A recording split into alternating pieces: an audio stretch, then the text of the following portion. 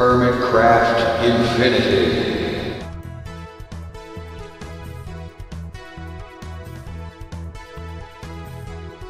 Welcome back to Hermitcraft Infinity. All right. As you can see here, I've beefed up the infusion setup a little bit. I've added the crystal clusters around the outside, and I've also put in 4 of these zombie heads to help with stability issues. And I figure there's enough here that it should probably deal with whatever I have to comes up with in terms of stability. I may add some of the tallow candles later on, not only for their stability thing, but for lighting and just plain for looks, because they look a little different than average torches. I've also put in some jar labels, which are slime ball, black ink, and paper to get labels. You pop these things on the jar, and it creates a little label, a symbol of the aspect that it contains. And that way only that aspect can be routed to that jar. And I've also added to the number of jars. I now have 48. I know that things like Forbidden Magic and 1 or 2 other add-ons for Thaumcraft add additional aspects, and I'll add jars for those as the need arises. Okay, as you can probably tell, I am doing post-commentary today, at least for the first little bit of this video, because I started recording the first few clips and I went to add them into the video project to, you know, kind of tighten up my editing as I went, and that's when I discovered that my microphone had been disabled. I had disabled it earlier for a different project, and I had forgotten to re-enable it. Isn't that wonderful? Anyway, so as for the next thing to do is going to be the golems, as I said in the last episode. Now, I know that there are things like thaumic energistics in this pack, and I am looking very much forward to using it. But I know also that not everybody watching is using the Infinity pack and may not necessarily have access to thaumic energistics. So I want to cover the golems first, and then later on progress to thaumic energistics, which I am really looking forward to extremely awesome potential with it. But first, to get started with the golems, it's time to do some research.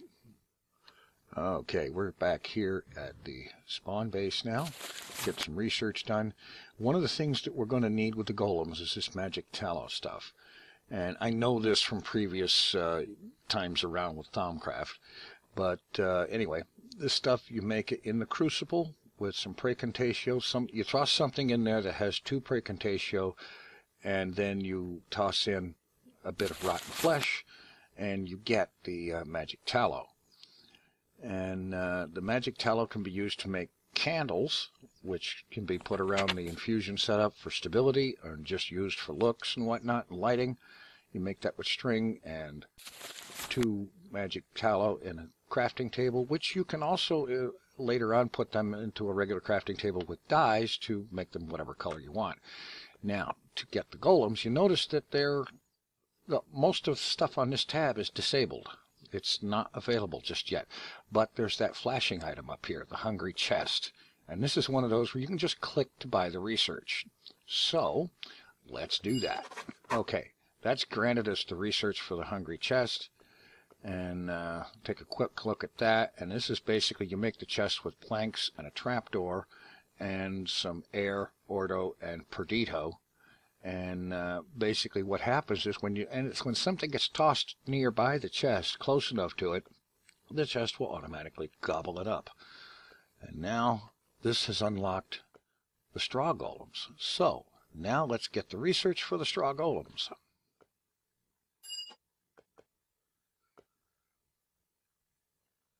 Okay, here's the solution I found for this one.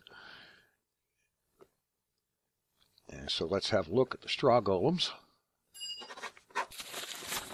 And as you notice, this opens up a whole bunch of things in terms of golem upgrades, the Golemancers bell, and the golem cores, and it also unlocks the wooden golems. Now, I originally in several places here was actually reading the text in the book. And what I figure is probably a better idea is that you go ahead and read this material, and then when I get to where I'm actually using it and doing it, it would be better to, and easier, I think, to explain how things work when I'm actually using them so that I can demonstrate it at the same time. Because reading all this stuff out loud is, it's a no-go. Again, one of the things we're going to need here is the Golemancer's Bell. It lets you direct the golems and define where they're supposed to be working and what they're doing. It also lets you pick them up without destroying their upgrades. And now here's the wooden golems. Again, this is another click to purchase the research thing, and that has unlocked more items. It's unlocked the traveling trunk and the flesh golems and the clay golems. Now the clay golems is another one of those click to purchase the research. So we'll do that, and that one unlocks not only the clay golems, but the tallow golems, and those are the ones that I've been looking for. So let's get the research for those. Alrighty, here's the solution I found for this one. And yes, I'm no longer doing post-commentary. I've gotten past that initial problem. I hate it when that happens. Anyway, let's have a look at this. The tallow golems. Only marginally better than clay. It's got average durability, strength, and self-repair. It has an 8-item carry limit. Speed is average, but it has 2 upgrade slots. And you need tallow blocks, which is made from 9 magic tallow. And a tallow block is the catalyst after you have 8 Humanus, 8 Modus, and 8 Spiritus in the Crucible. And that produces the tallow golem. Alright, and let's see, there are a bunch of other items down here. I'm not even sure what all of these are. I know they're upgrades. Some of them are new, is why I'm saying that. Let's see, there's some upgrades here. Okay. And after double checking, the air upgrade is the one we're going to want for these golems here. So go ahead and click to purchase the research. And that's just some gold nuggets around an air shard with 10 air and wand on the arcane workbench. Okay, not a problem there. Let's see. We need to get these golem cores researched. So we'll start with the core gather. And that's just you get a blank core with some bricks around Nitor and the arcane workbench with Order and Ignis. And then you just right click on a freshly placed golem to attach it. And let's see, this is the gathering animation core. Okay. And let's see, we've got guard, we've got harvest, fill. I think, okay, let's purchase the research for fill. Yes, okay. The fill core is like this, with a blank core with some Famus and Vacuous in the Crucible. But the one we're going to need here is decanting. So let's get a research note.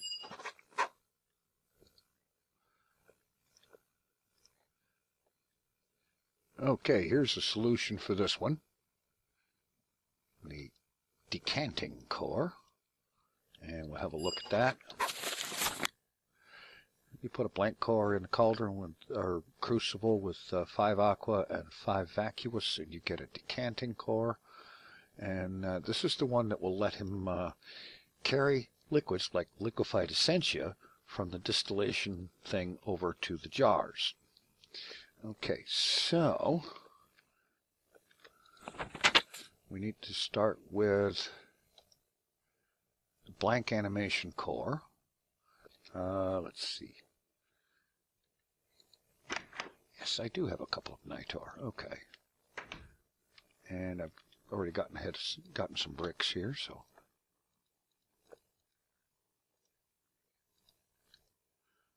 And drop a wand in here. Bang, we got a blank animation core. All right, next step. We need the decanting core, which is a blank core with some aqua and vacuous. All right.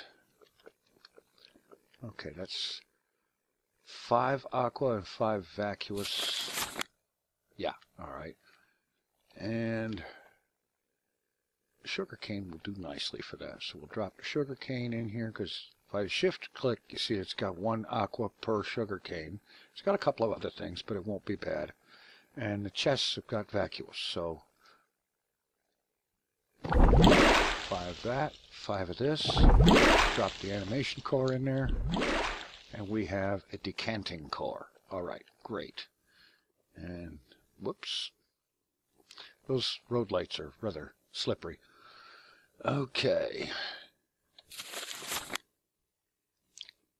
All right, the air upgrades, gold around air shards. Okay, I've got plenty of nuggets. And get a couple of these.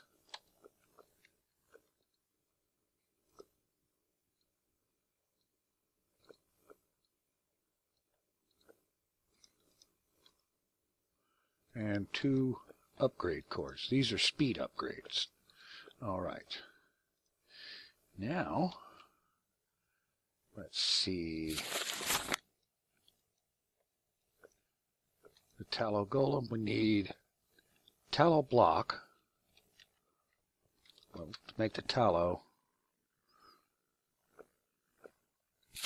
yeah, we have to make the tallow first. And that's Precantatio with rotten flesh as a catalyst. Okay, let's see. I went ahead and got some of these earth shards out because there's plenty of them. I should probably clear that out.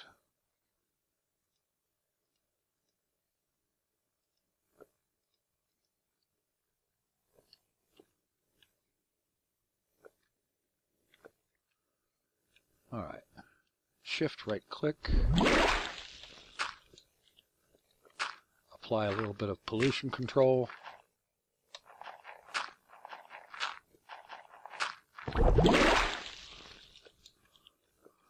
Get rid of that. All right. Now, should be 2 shards and 1 rotten flesh.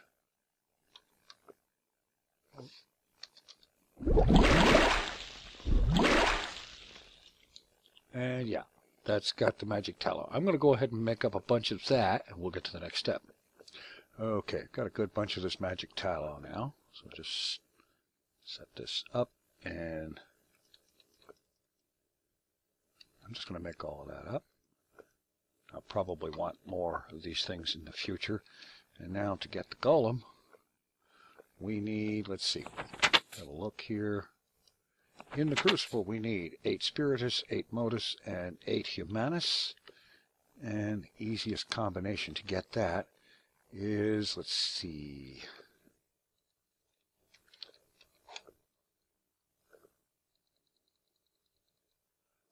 some sugar cane. That's got that part. This one has spiritus, and the trapdoor has modus. So we drop the, all right, got my tallow block right there. Okay, so 8 sugar cane, 8 soul sand, and 8 trapdoors. Tallow block.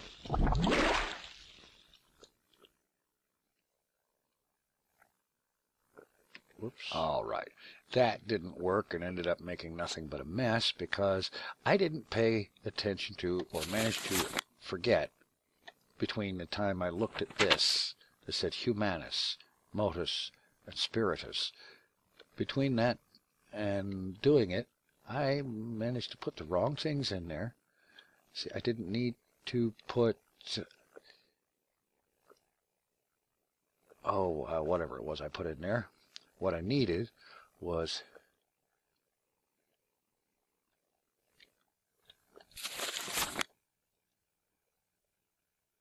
Not the sugar cane. It needed to be slow sand, trapdoors, and rotten flesh, 8 of each, followed by a tallow block. So, let's get going before the nausea gets worse. Okay, 8 slow sand.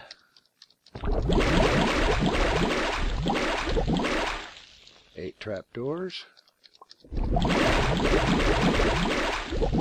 8 rotten flesh.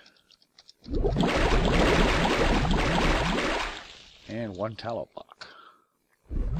Bang, we have a tallow golem. Alright. Now, I'll get this mess cleaned up and we'll see about putting him to work. Alright, I almost forgot there was one more step here. And that is, we've got the animation core. We need Golem Core Alchemy. And this is just another one of those click to get the research. So we'll go ahead and take that and have a look at this. And this is a specialized version of the decanting core. We need 3 water bottles. We need a warded jar and an animation core of decanting in the center of the infusion setup. And then we infuse that with these items and 15 Precantatio and 15 Modus and 15 water, aqua, and we'll get the animation core for alchemy. So, let's see. Okay. They'll also favor the labeled jars. So if your jars are labeled, they'll go to those first over the empty ones. And so on. If there's void jars, they'll try to fill the normal ones first, and so on. Okay. Alright, now we still need to get that Golemancer's bell, so I'll grab a stick,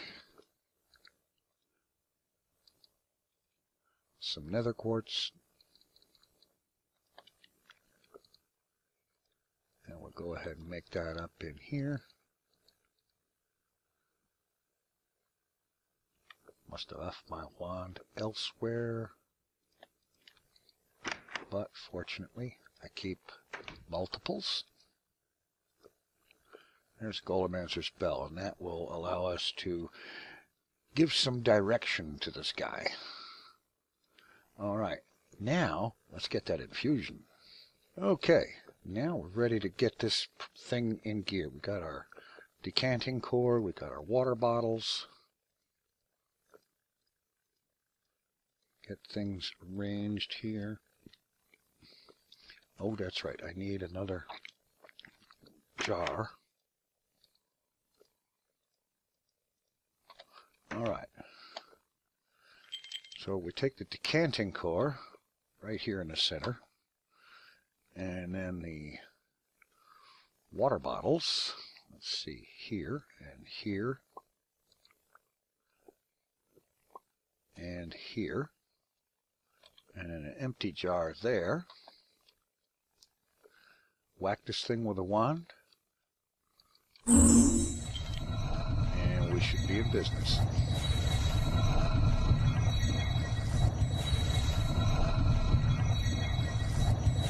Pulling in everything it needs from the jars. Everything appears to be nice and stable. All these crystals are helping, I'm sure.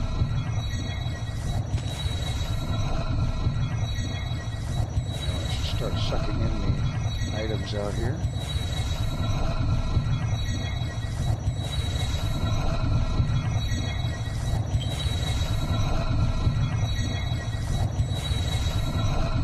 Whoa. The Modus jar is empty. Do I have another one in here? I hope so.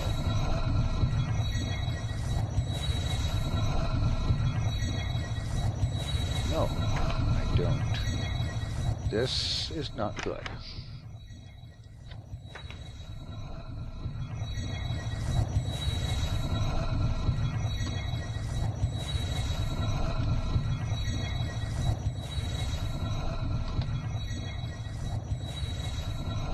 Make up some trapdoors.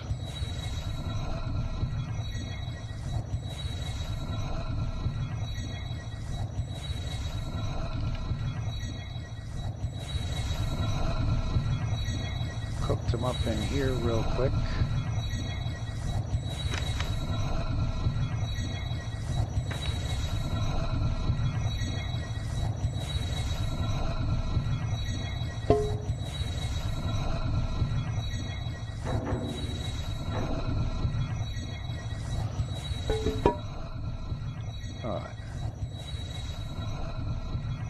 This thing is still waiting on the last little bit of modus, and let's hope I can get it in there quickly enough.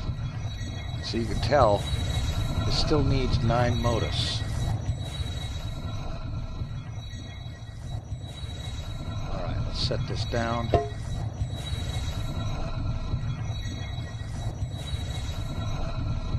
Alright, it's pulling it in. Okay.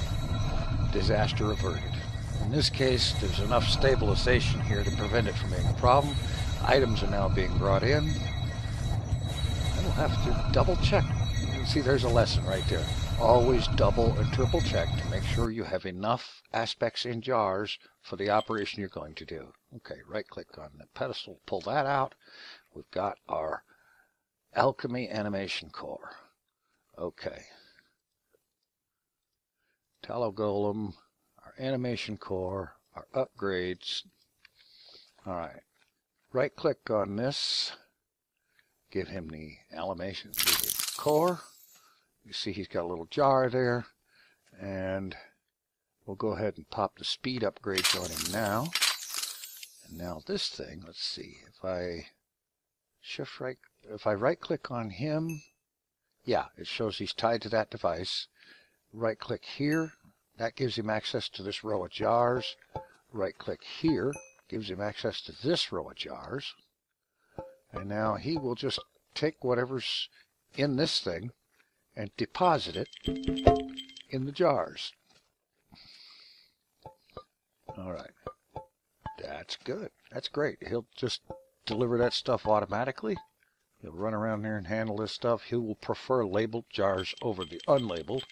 So that way he won't use an unlabeled jar unless he doesn't have a labeled jar he can put stuff in.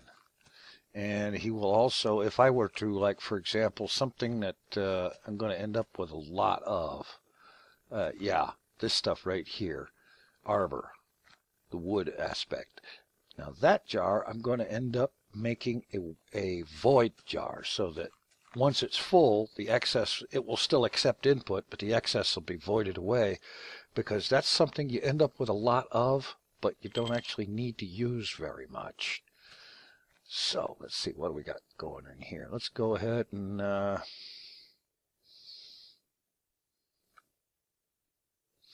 just going to drop some cobblestone in there. I'm going to need to get some more fuel in there. And what I'm also wanting to do, I'm going to make another one of these over here and set up another golem working from this side. And that will go a long way towards making it easier to keep these jars filled. All I will have to do is provide the raw aspects for him to move. Okay, now there's jars getting stuff in them here. Okay, that's, oh no, we don't want that, so we're going to shift right click. That's right, with an empty hand, shift right click to empty that jar.